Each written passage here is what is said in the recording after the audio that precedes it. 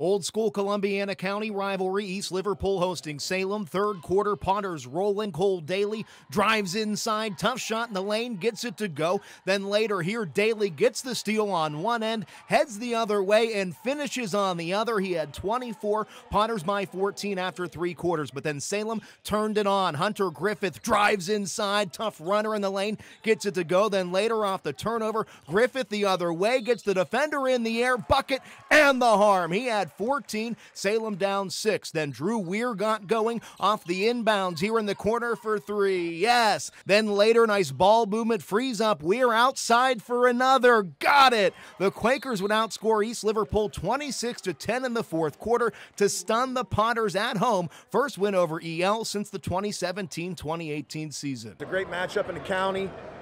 Physical game. We fell behind early, but our kids kept fighting, and that's what you get in this rivalry. It happens all the time, teams play hard till the end. So I'm just fortunate we made a few plays down the stretch to enable us to get this win, man. It feels great. We've lost to them the past 2 years. I've never personally beat them, so it feels good. It's the best win when you're grinding one possession at a time, getting a turnover, getting a stop, and getting a score.